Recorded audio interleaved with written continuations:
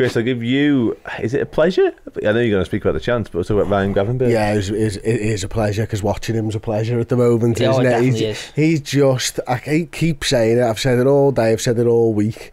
The lad just wants to get forwards, and he's really exciting in that regard, isn't he? You know, his first touch is sublime. He like flicks the ball around the corner for himself often, and you know, he uses the intensity of Brighton's press against them. Like, they're coming in fast, right hand, poof, off, see you later, goes round the man, draws fouls for fun, always trying to get in there. He should do better with his opportunity. I don't think anyone can really argue otherwise. You're clutching, you know, he'll have expected to score it, therefore we should expect him to score it. Ultimately, it's a good performance, and if, you know, if Jones isn't going to be available, then I'm now looking at Gravenberch and going, how do we get him into the middle of the park?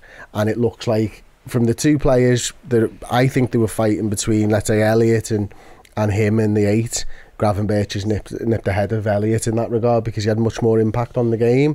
The question mark is whether you bring Endo in and you use maybe McAllister and Szoboszlai. But I'll be honest, and I know it's probably the wrong time for this, I think the midfield moving forwards, if we've got a best midfield, is now going to be McAllister, Gravenberch and Szoboszlai, because I think when you Jones and Szoboszlai are in there, they're the front two 8s, which means McAllister's going to be in the side somewhere. And I feel like we've now decided that what we've got, with the players that we've got, we'll get a better overall result by having McAllister deeper and using Szoboszlai and Gravenberch, or Szoboszlai and Kurt Jones further up the field. Interesting.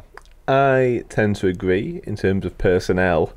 I still have reservations about what that personnel bring to the table in terms of balance and stuff like that. And this all centres around Alexis McAllister. It's as simple as that. I don't want to sort of dwell on it too much, and I won't. I just think we are at the point now whereby I think we're doing him more harm than good, playing him out of position week in, week out.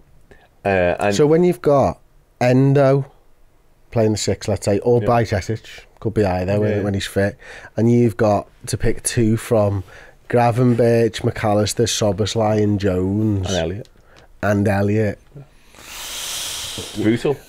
Are you thinking, because I think Jones and Szoboszlai have been the best pairing, is there no McAllister in the side, and you then playing Endo ahead of McAllister in the 6 by...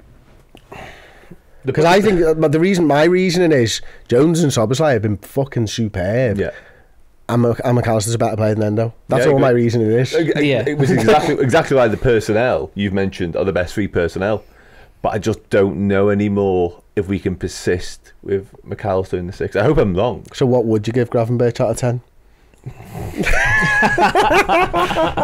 I think it's 7. Possibly 7.5. Yeah, I give him an 8, mate. Would you give him an 8? Yeah, you'll go with him. You like him a lot. I really do.